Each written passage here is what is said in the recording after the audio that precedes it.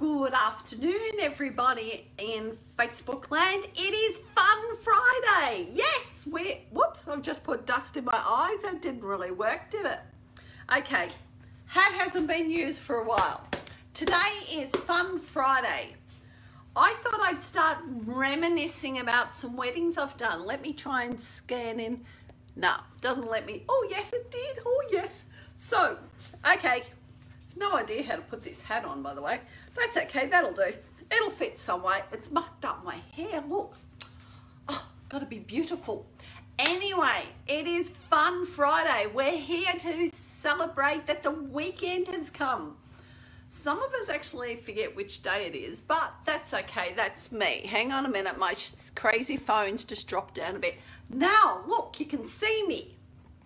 It is Fun Friday, and I want to go through some things where in a wedding I did last year, so a wedding planning that I'd organised and I helped and stuff like that, we created, they were so worried about their wedding being boring and not being memorable. We all want to have that wedding that everybody will remember. I have got a story, but it's about a dinosaur, but we'll get to the dinosaur story later. Anyway, for now, I was part of this wedding, but let me introduce yourself. For those that don't know me, I am Beryl. I'm from Forever Yours Flowers. Today, I have a little bit of crazy in me, but that's the way I want to be today. It's Fun Friday. I have pulled out a very dusty hat. I have stuck it on my head. I want to be something different. It's very annoying actually. And we're going to have a great time today. What are you going to do for the weekend? I would love you to tell me. Drop it in the chat. We can all have a giggle together. So the restrictions are getting a little bit lower at the moment, so we're allowed to go to restaurants. Not a huge number of people can be in the room at the same time, but we can go there.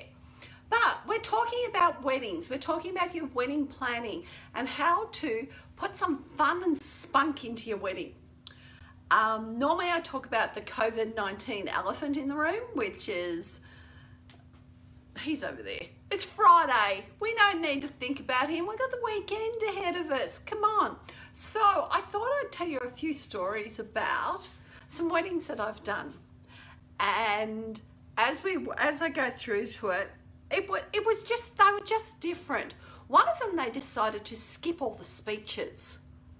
They just decided that they would have somebody talk, but it was almost like they'd hired a comedian as the MC so that everything was a lot more upbeat. That's what you can do at a wedding. You could hire somebody that is a MC, they're a comic, they're a writer. They don't have to tell funny jokes. Whoops, I've got a dog behind me, I apologise. They just have to keep the mood of the wedding going and keep it happy. The other thing that was really good at this same wedding, instead of, excuse me ghost, move darling.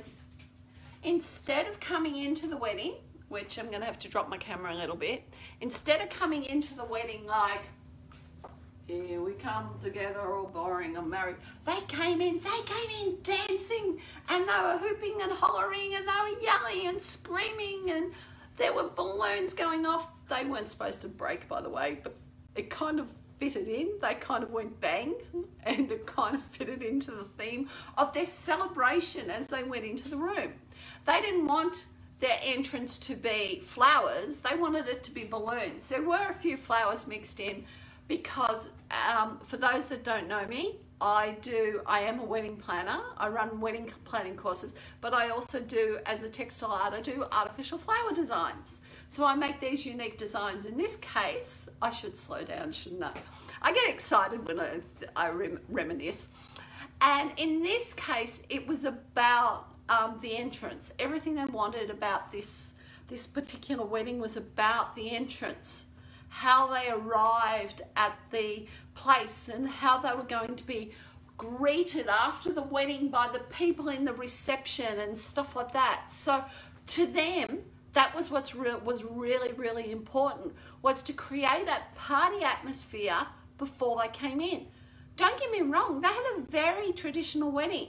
They had the long white dress with the train and the veil going down, like I was saying last night. Call back into last night's Facebook if you didn't hear me, about Princess Di. We don't want that sort of train, but they just had some fun and enjoyment, and instantaneously everybody's mood was much different, because the music was vibrant, everything was like a party atmosphere, and the fact that the balloons went bang bang bang as they went along, that was absolutely perfect. But sometimes you can't plan things, or if you want that to happen, maybe you've got a 9-year-old or an 8-year-old. They would love to have a pin, and as you're walking in, go bing bing bing. Actually, give them a knitting needle. Pins are a bit dangerous. So anyway, got to think of health and safety for our children. But anyway, I just thought that was such a unique way to come in. And they had no speeches. They had a formal MC that just kept everybody entertained, and he would say different things and say different okay, the bride and the groom and the family had organised what he was going to say, but he spunked it up. He made it his. He took it into his heart, which is what I do with my wedding planning. It's what I do when I do my private wedding planning courses as well. He took it into the wedding with all this fun and spunk, and really jazzed up all the images. It was amazing. It was so much fun to have this type of celebration to start the day. So, also the other thing that they had was they had a traditional wedding cake that was basically there for the photos. I think they cut it up. I don't remember that because I'm allergic to wheat, so I don't eat it. Sorry, this hat is driving me crazy, guys. Okay, gotta leave my funky hat on. Sorry, I'll push it back a bit. It's got a lot of dust. Maybe I might put the glasses on. Oh, can you see me now? Anyway, so, but what they did was they had a candy bar. That is another thing. So first off, they had this entrance, and you could easily create, if you're a DIY person, these are the things we go through in my wedding planning course. We could create this arch of flowers or arch of balloons, whatever, or you could create it because you could go to Spotlight. For my American friends, I don't know if you've got Spotlight in America, but we have Spotlight over here. But you could make an arch of balloons, and it could be a party atmosphere. And if you had helium balloons as well, they're all floating in the air. I did a 50th birthday party for my husband, and I filled my lounge room up so that as people came in, I had the whole lounge room roof full of helium balloons, and they were all handed a glass of champagne as they walked in. They thought that was so much fun and so much excitement. Yes, I plan birthday parties as well. Don't often do. Normally I specialize in the wedding industry, but I do the occasional birthday parties. So, but what else did I put on here? Oh, the other thing, this was another wedding. I gotta keep talking about different weddings. I'm so sorry. I do a few. Instead of the band all being set up, the brass part, I think it had a brass part. I'm not sure. Anyway, think of the guitarist. I can't think of what they had, so I do apologise. But they all came in playing their instruments as they're walking along, and they're playing.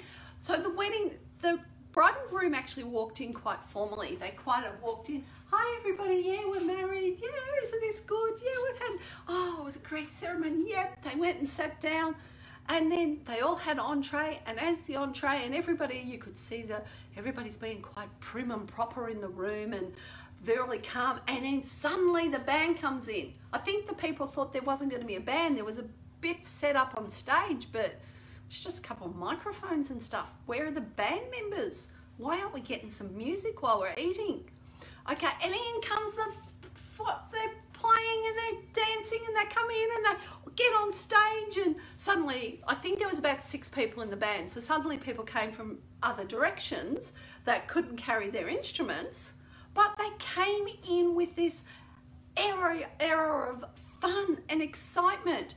See, this is what Fun Friday is about. Fun Friday is about finding something different for you to do for your wedding, something that is memorable.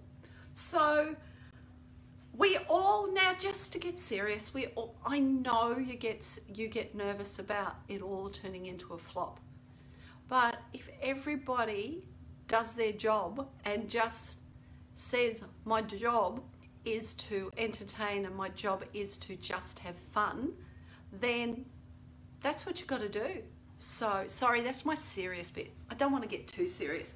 So, another wedding, what they did was they had funny photos in a slideshow. They thought it was amazing. They had photos when they were kids and photos, you know, the photos in the kids, but they'd also got an English person, which I'm not, a writer, to put weird captions on it. And they'd put photo, you know, emojis and all sorts of things over it, so that as they were all eating dinner, this slideshow was going on. And of course, people are sitting there trying to eat their dinner and something funny. What did I miss? What did I miss? People stopped eating their dinner. It was very well put together, and it was very exciting because as dinner was going on, the slideshow was actually making a statement of the couple's lives, even down to how they met, which I don't remember how. But I can tell you how I met my husband, and I would love that in a slideshow. But I was living in a little town called Creswick, and in this little tiny town, we used to have a school of forestry. He was new. He was in third year. Actually, I think I met him in second year because we didn't go out for a while. And how I met him was he jumped up and put his elbow through my eye, and I ended up with the black eye from hell. It was the colour of my wee little Fun Friday hat. So I had this massive, massive black eye, and it was so, but of course, being the non-competitive, really calm, cool and collected person I am, I just paid him back and dunked the ball and said, nah. Next day, my eye was a little bit, it was hard to explain to people how I came across this black, but that's how I would love. Let's start in the chat. How did you meet your partner? How did you meet that person, that special person that lights up your life? Put it in the chat. I'd love to know. These are the stories that I like to repeat over and over again. These are the stories I like to put into stories because they are so nice. Some people just met them at work, and then some people might have met them bungee jumping or climbing the Eiffel Tower or climbing Mount Everest. I doubt you're going to meet your partner climbing Mount Everest. But you can see what I mean. Isn't that such a romantic story? That's enough about calming down Fun Friday. Can't calm it down too far. So, another thing I thought of. Okay, I'm a Taekwondo person. I can do Taekwondo. I can't dance. Well, I take that back. Can't is a bad word, but cannot is a good word. People have tried to teach me it, and I go by. I always say to my couples, what you cannot do today, you'll be able to do tomorrow. So I do this quite often. I say, what you cannot do today, you will be able to do tomorrow. I failed in dancing. 40 years later, I'm still trying. I can do the Russian on my, this. Well, I can't anymore because I think the back's a bit too old, but normal dancing, I'm sorry. I'm one of these people that I'm the rocker, rock. Maybe I might put a little bit of beat in it. But have you thought of creating your own special dance? It could be amazing. And say you did some sort of backflip or something. I'm not, by the way, as you can tell, I am not a dancer and I'm not a choreographer.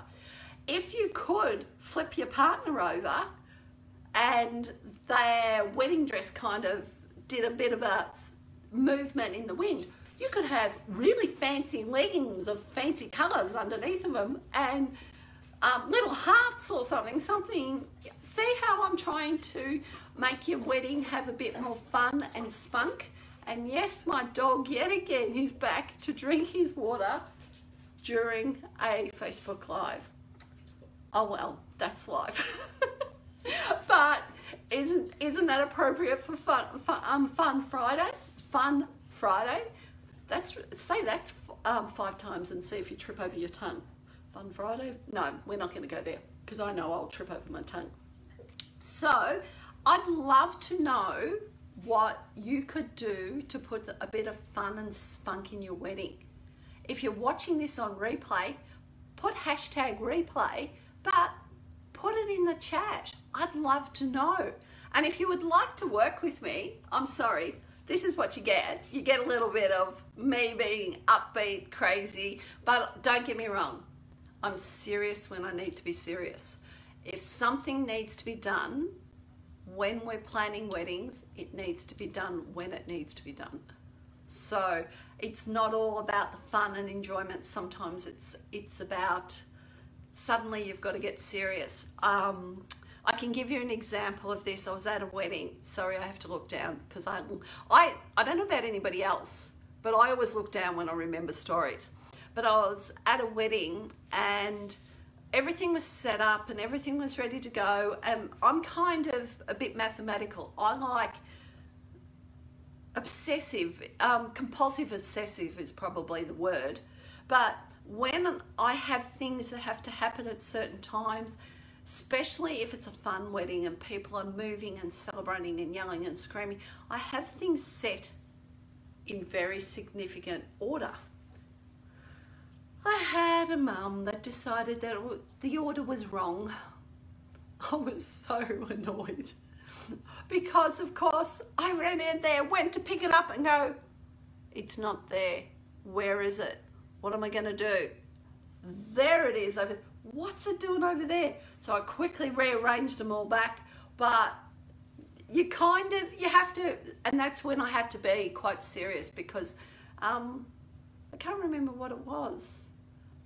They wanted candles, I think, on their wedding cake or something because it was somebody's birthday, so they were including candles. So I'd specifically put them aside, but the mum thought they were in the wrong spot, so she thought she would put them somewhere else, whereas I had them basically time-coded. This happens at 7, this happens at 8, this happens at 9, this happens at 10, which is kind of how I remember, especially as I get a bit tired during the night, I need to have things that remind my memory of what I have to do next, because it's all about having fun at a wedding and enjoying yourself and just going for it. So anyway, I would love to talk to you. Book me a 20-minute chat. We could book in with me, DM me. We could start organising your wedding together, couldn't we? And you could tell me whether I got to bring my hat or not. Whoops. Bring my hat or not, or whether I got to bring my serious nature. I do have a serious side. I normally have very detailed pieces of paper. But anyway, this is Beryl from Forever Yours Flowers, graphic designer, web designer. Well, you don't need to know about that. That's the other side of me. I'm a wedding planner and I'm an artist. So you don't know, you can have the most amazing wedding. Book some time in with me. I'd love to talk to you. Anyway, stay home, stay safe, and soon that silly elephant in the room called COVID-19 will go away and we will be celebrating lots and lots of weddings together. Anyway, bye for now. Love to you all. Bye.